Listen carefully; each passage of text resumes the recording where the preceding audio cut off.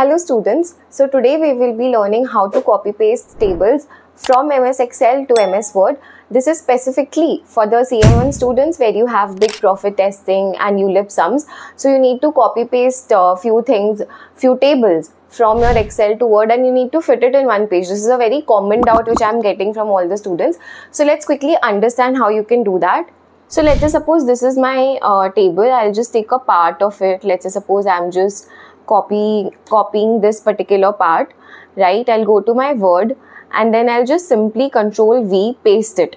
The moment you paste it, just click on any part of the table and then just go to this particular part of layout. In layout, you have this autofit feature. In this autofit, you have this autofit window.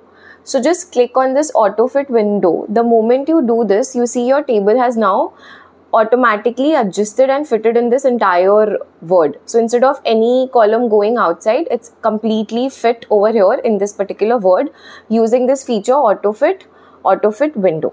Thank you.